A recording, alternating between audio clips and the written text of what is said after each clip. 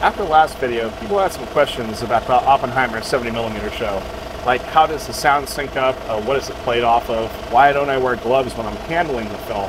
How does someone become a projectionist? And what's the difference between this 70mm I'm running and the IMAX 70mm that's being shown at other theaters? I think there is a little bit of confusion. When people say 70mm, I think some people think it's just IMAX everywhere, and that's not the case. What I'm running behind me is 5x 70mm film, which is usually just regular 70mm. This is how it was shown for a very long time, back before there was ever an IMAX theater or projector or any of that film format.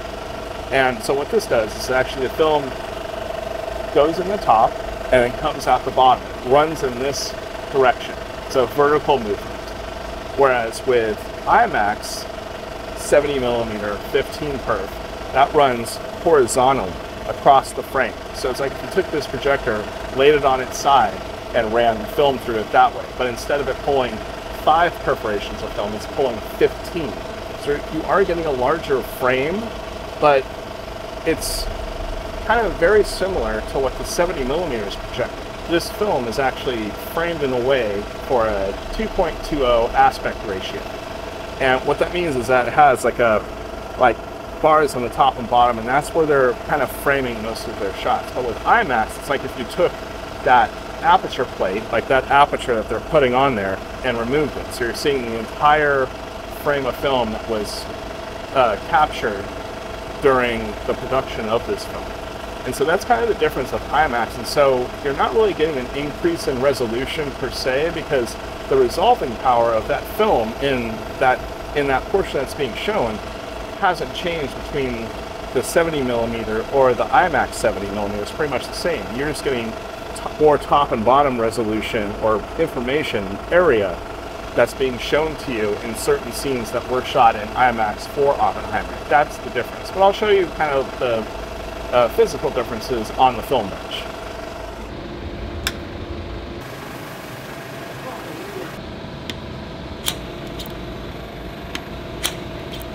I don't agree with the whole 3 times the amount of resolution, because the resolving power in the center of these frames is almost identical. IMAX has a slight advantage because it has a little bit more horizontal resolution, but that's about it. So the other thing that people were talking about in my last video that people were commenting on was, why don't I wear gloves when I'm threading up the projector and handling the film? There's a couple reasons. One, it's not needed because the oils from my hands and stuff like that, doesn't really matter if I'm getting that on the threading leader, which is what I'm dealing with primarily. It's a part of the film that no one sees. I use it just to thread the system, and then it plays through and no one ever sees it on screen. So there's no reason for me to wear gloves or anything like that. I clean the projector after every show, and these tacky rollers that are meant to take off little particles of dirt and dust off of the print too while it runs. And so there's no reason to wear those gloves when threading up the projector. The other thing is too is that I, as the projectionist, I need to be able to feel the film. When I thread it up, I need to be able to feel it. And then when I'm checking all the gates and the rollers and all this other stuff, I need to be able to feel that film in the projector and along the path from the platter system and to the platter system. I need to be able to feel it and make sure it's actually sitting right in those rollers. And so if I had gloves on, I just wouldn't be able to do that. It'd just be impossible. And so it's an important part. That's why I don't wear gloves. There you go. There's your answer. So I know a lot of people were asking about a little bit more details about projection, like how can they do it? How can they learn to do it? And I really don't have like a reliable resource to tell people like, hey, go here and learn it from this area. But eventually, one day, they're going to have to start training people again, because a lot of the people that I know that do this are retired and they don't want to do projection anymore.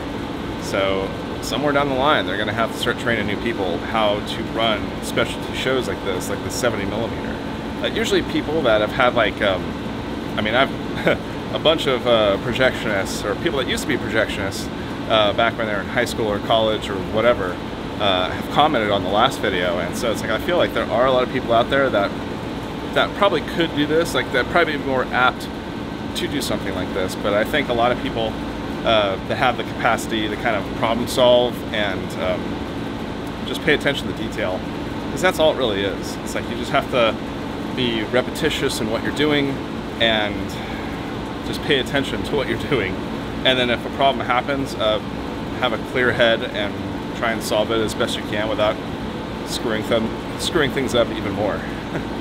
So, but this is just kind of like a more kind of detailed kind of look at like what kind of goes into running a film show, because it seemed like a lot of people were kind of curious, had some questions like how does the sound sync up and like what things are called, and so I'm just going to go through in this video, just kind of show you what's what.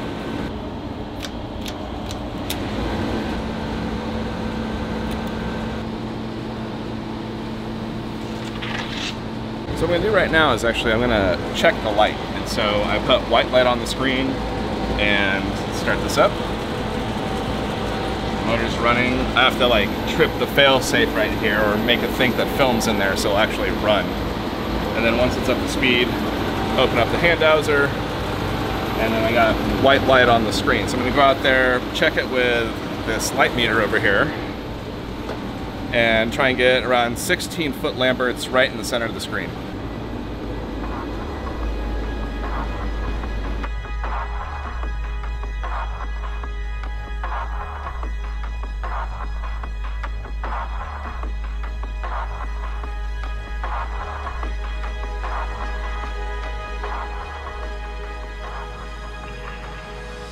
Oh, that looks pretty good. 16 in the middle. So the other thing I was trying to do was chase down the shutter problem, and so I had to look in the back of the projector here. So inside of there are a couple of fiber gears, so in case the projector gets seized up with film, it won't completely like destroy everything inside of there. It'll actually just strip out that fiber gear, which is a lot easier to replace than replacing the whole drive shaft inside the projector. But I found a screw that was backed out a little bit, and so I just screwed it all the way in, and hopefully that fixes my flicker problem.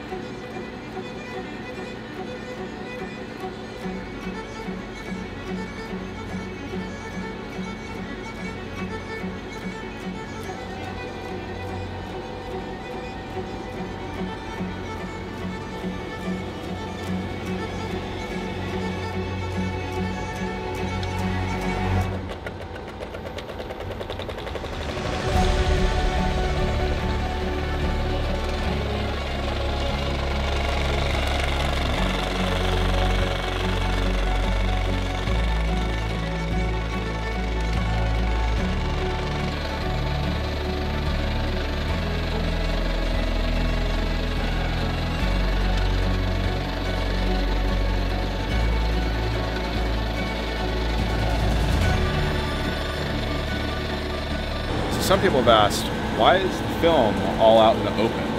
Like, why does it have to go through so many twists and turns? Well, it didn't always used to be like this. There actually used to be two projectors, and you would just put a reel up on one, play it through, and then when that reel would end, you would start the next projector with the next reel and make it look seamless. So they have these little cue marks that come up in the upper right-hand corner of the screen to let you know when to start the motor and when to change over the picture. And so that went away because they wanted to not have a projectionist up there doing changeovers just on that one screen. They wanted a projectionist to run many screens, and so they would get rid of the extra projector and put in a platter system. Now the platter system allowed projectionists to run multiple screens just by themselves, and so that's what I used to do. I used to run 12 screens by myself with platter systems, and yeah, you can't really watch after them like you can, like I am doing for this Oppenheimer 70mm print, but that was kind of the way things went. And so that's kind of a brief history of just of why there's platter systems in booths and why it's all out in the open and not just like a direct path into the projector. So this center payout control right here in the platter is commonly called the brain.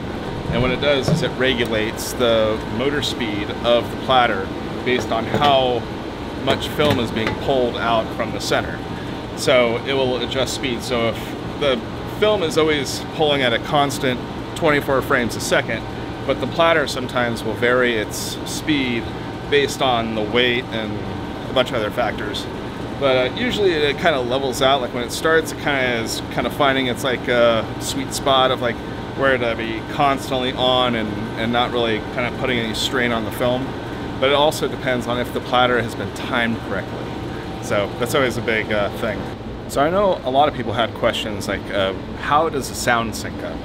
Well, the sound is actually DTS, so it's 6-channel sound, and it's a time code that's actually on the film itself. So there is some time code running right here on the edge, and it goes down into this reader. So when the film is running, that time code is getting read here, and then that time code is syncing up to this player right here.